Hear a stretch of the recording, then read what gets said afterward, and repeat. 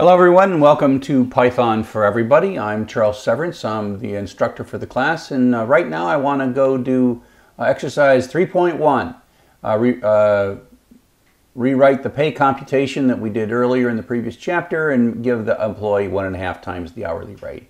This is rather simple. It's a very classic computer problem because it gives us our if then else, and there's a lot of different ways to write it.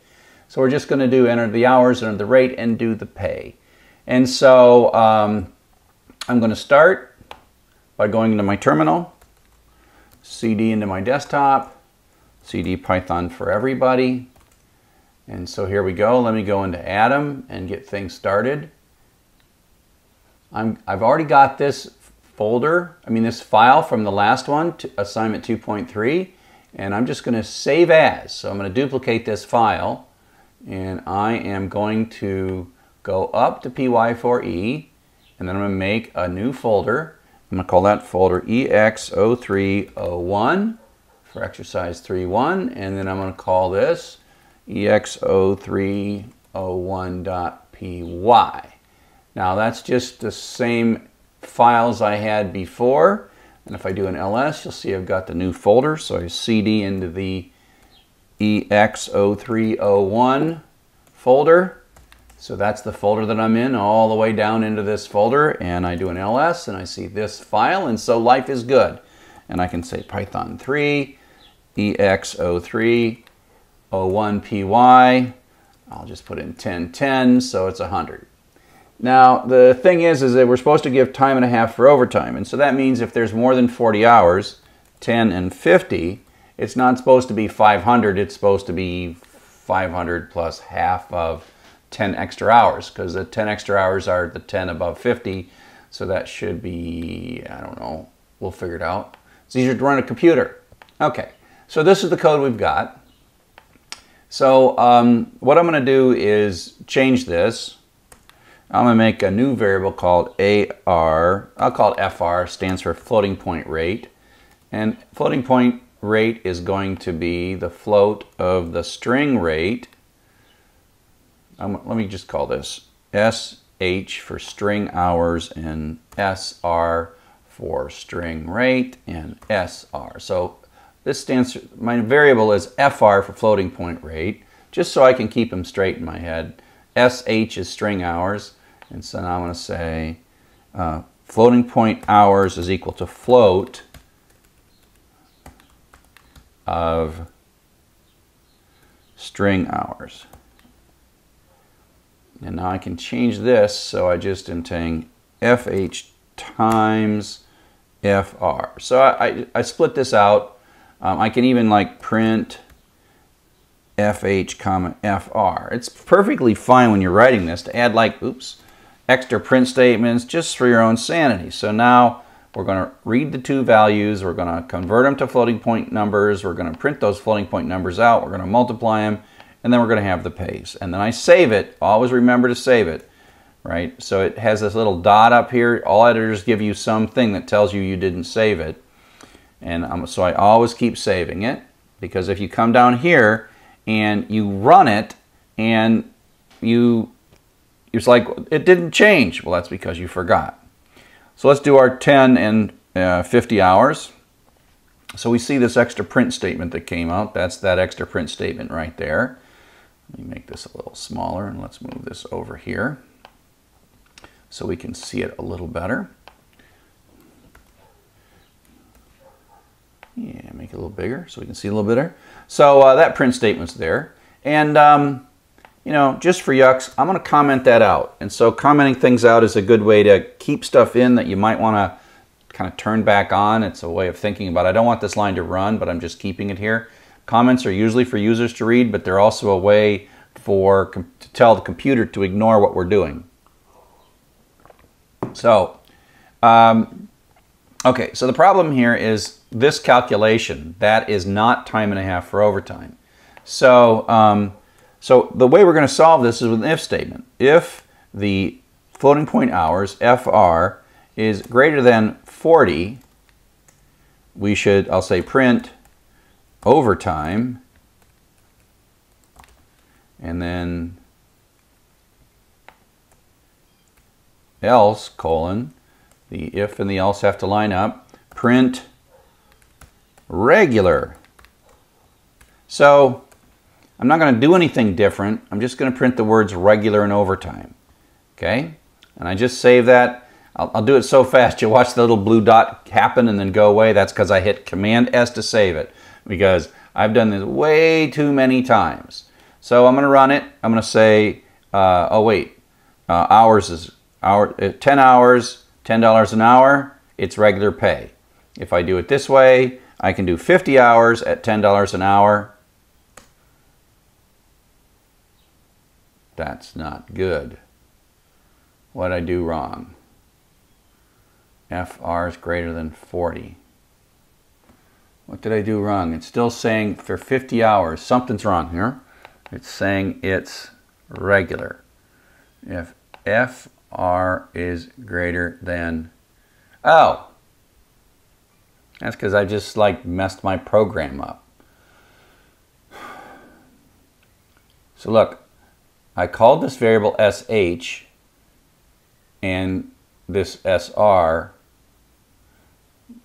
and then I get the floating point for the hours, but look, I'm checking if the rate, FR, that's the mistake.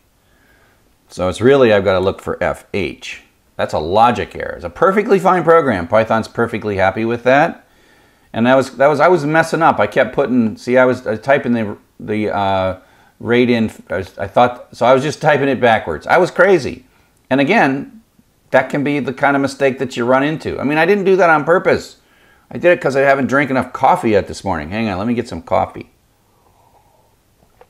I have more coffee. I'm still going to make mistakes.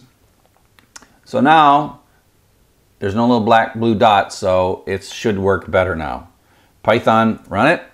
So 10 hours, $10 is regular pay. Run it. 50 hours, $10. I did it wrong again. I told you what I wanted to change and then I didn't change it. FH. I'm like crazy.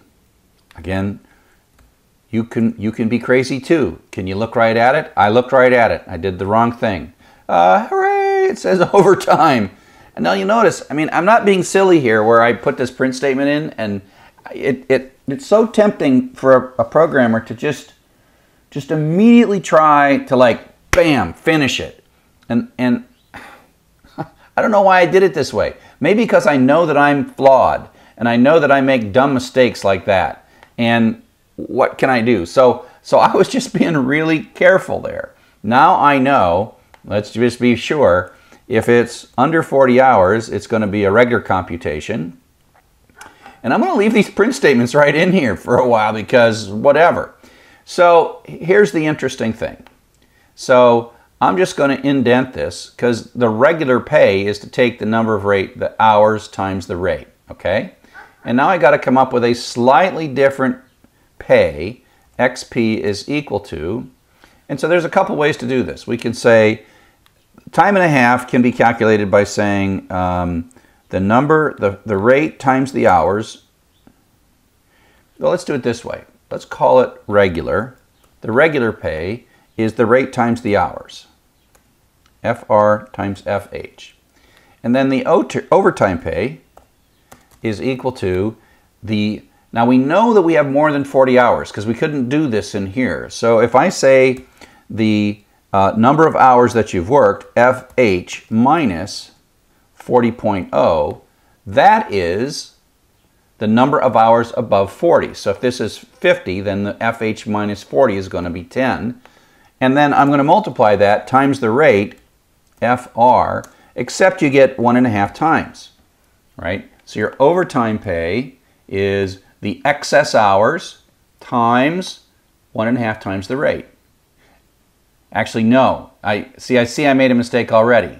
The extra overtime pay, because you're going to get all your regular pay, so the 50% or the half is the extra.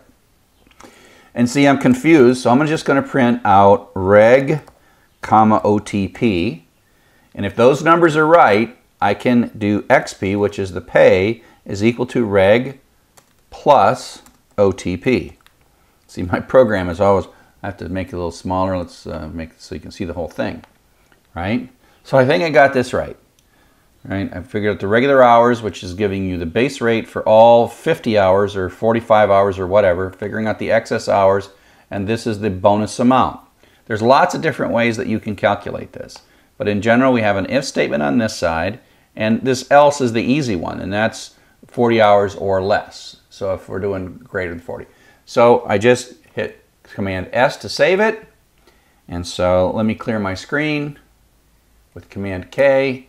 So I'm going to do 10 hours at $10 an hour, and that's a regular calculation, and it's $100. And so if I do 50 hours at $10 an hour, so my regular pay was 50 times 10, and then the excess pay is $5 an hour times the extra 10 hours, which is $50, and so my pay is $550. And so it looks like I've got this calculation right. And so here's the thing. I've been printing these extra print statements in. It's a real common thing for a programmer, and you can look on GitHub and see code that I write, and I just leave these in because, you know, that could be broken. But you're not supposed to print this extra stuff out, and if you do this in the AutoGrader, it's going to complain about these extra things. It's going to consider you broken. And again, so I comment those out to do one final test, and notice the little blue dot, so I have to save it. And now I can run it one more time, and I do 10 hours, $10, and it prints out exactly what I want to see and not the extra stuff because I commented them out. And I do 50 hours and $10 an hour is $550. So I've got it right, and at that point, you should be able to go back and go to your AutoGrader if this was in the AutoGrader and paste the stuff in. Okay? So I hope this exercise 3.1 was useful. And thanks for watching.